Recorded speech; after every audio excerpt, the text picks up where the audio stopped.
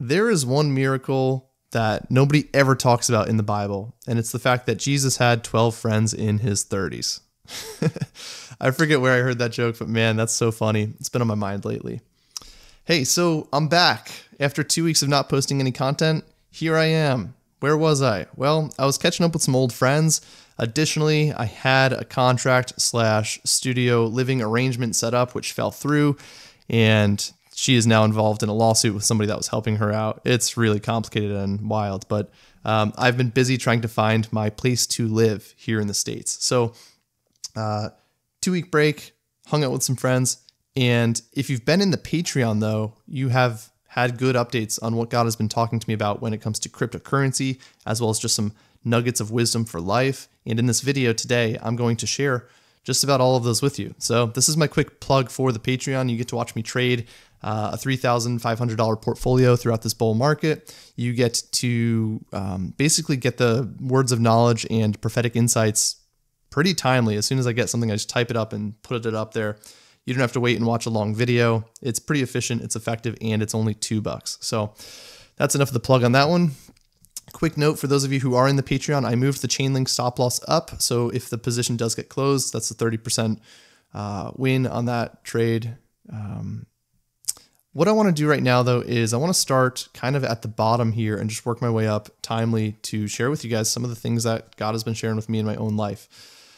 And it's probably going to start with this XRP dream. I'm just going to read basically what had happened from the screen here. Let's see if I can change Logi. That's not it. That's me again. That's not it. You know what? Okay, here we go. I'm just going to read from the screen here.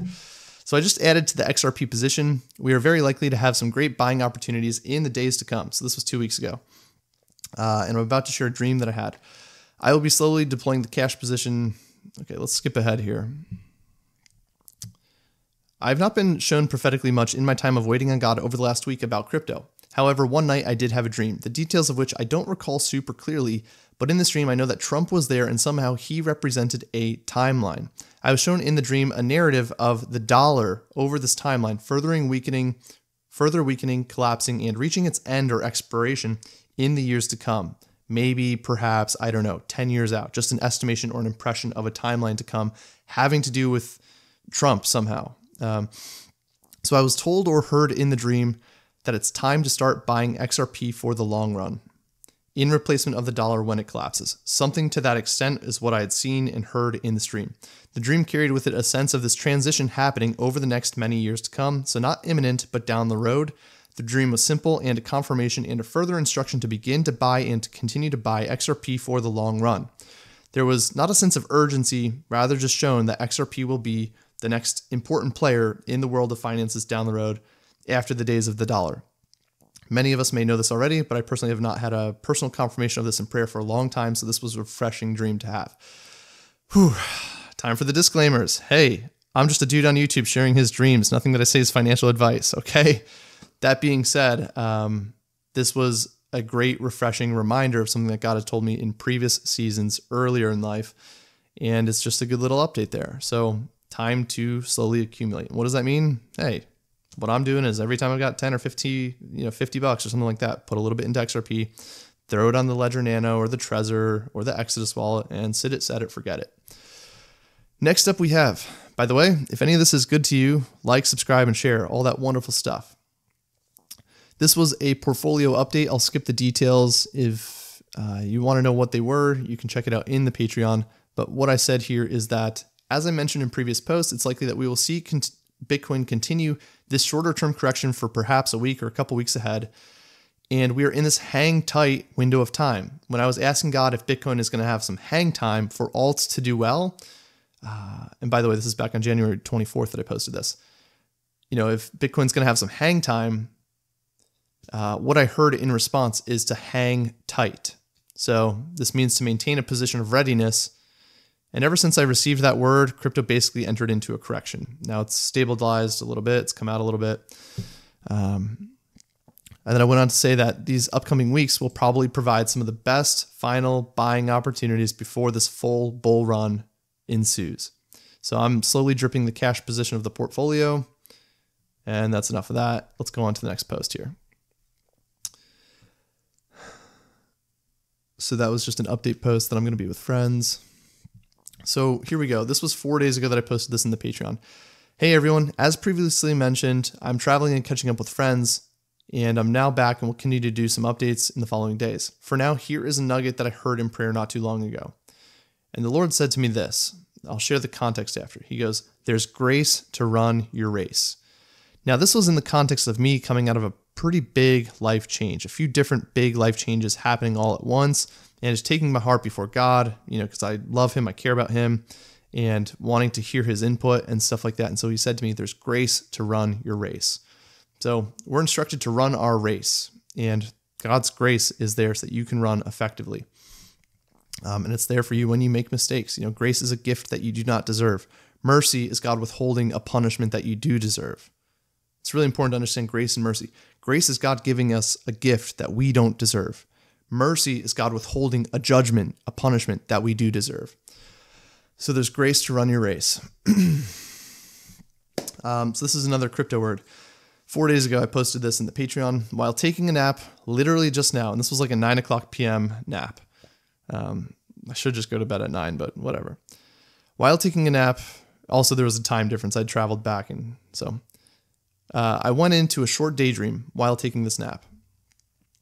And in this daydream, I was editing an Excel spreadsheet with all of my cryptocurrency positions on it, similarly to what I do in the portfolio that I'm trading in the Patreon here. So I'm editing my own personal positions, and I heard this word as I'm editing it. You've got great entries, dude. It was something like that. You've got great entries, dude. As I often say, I am just a dude sharing his walk with Christ. So be encouraged that most crypto positions purchased over the last year and a half, during the bear market, and even recently in these last few weeks, these are great entries. So that was like a confirmation, a word of encouragement. This is also very encouraging because it means that the real run hasn't quite started yet either, right? We're referring to the price point as the entries right now, which we're still pretty close to in most positions. I don't know what the short term contains. We may well see some more volatility and correction ahead of us, but this was a word of encouragement that the current positions that I have are great entries, dude. Lastly, I put here, now this is not a prophetic thing. This is just more of a cryptocurrency update with Chainlink. It's pretty fun because Chainlink's been doing really well this last week or two. So this is what I said, not financial advice. Chainlink is currently at such and such a price. It is up this percentage from our DCA entry. If Link falls from the current price and hits the stop loss, I'm okay to close it out and just to have more cash in the portfolio to buy the dip. Chainlink is fundamentally a very strong cryptocurrency to own, and here's why. Because it's the leading oracle for cryptocurrency. An oracle basically provides real-world data and information from Web 2.0, so the HTTPS protocol that we use. It takes that data and basically transfers it to Web 3.0 so that apps and dApps can use it. That's a very oversimplification, but it's almost like a bridge from one world into the other, from the old internet into Web 3.0. Huge simplification there. Feel free to type up a book in the comments if you want to correct me on that. Also, when the SEC released a dozen lawsuits over a year ago, to almost all the major leading cryptocurrency projects, Chainlink was not one of them. So infer from that whatever you will. For me, it's a long-term bullish conviction play. You can do with it whatever you want. Also, as I'm saying this, I got reminded of something. Somebody commented, by the way, I love comments. I welcome all types of comments. You can roast me in the comments. You can make fun of me in the comments. I sleep so great at night because I'm free. Growing up, I used to care so much what people thought about me.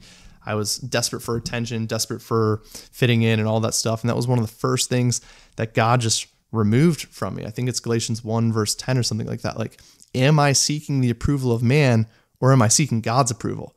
If I care what people think about me, I am not a servant of God. That's almost verbatim. That's the dude's translation here of what that verse says. So you can say whatever you want in the comments. All that's to say, though, is that somebody did post something and they're like, you were way off about Terra Luna Classic. You were way off about the Lunk prophecy. And I'm like, all right, you just wait and see. Because personally, I am loading up my bags on Lunk. I'm buying as much Lunk as I can, and I don't care if I have to wait till Kingdom Come. I know what God has told me about that project, and so there's that. At the end of the day, I am not your guru. I am not the mediator between you and God. Jesus is that for you. I'm just sharing my walk with Christ. I'm hoping that it benefits, blesses, and encourages some of you guys. I am just an ordinary dude who struggles with sin, who has this flesh that he's wrestling with and trying to bear fruit. I'm just sharing my walk with Christ and experiencing his grace in my life, but also experiencing his leading and trying to share with people my own journey along the way. And so if you're watching this even now to the end here, thank you for being a follower of this channel, a subscriber, and I hope that I can continue to bless and to serve. I'm going to pray us out, and that'll be the video. Jehovah, thank you that we don't have to worry. That you've got this. Like, you're God. The enemy has been defeated. Dark has no power over light, and you've called us to be a city on a hill. I pray that we would shine bright.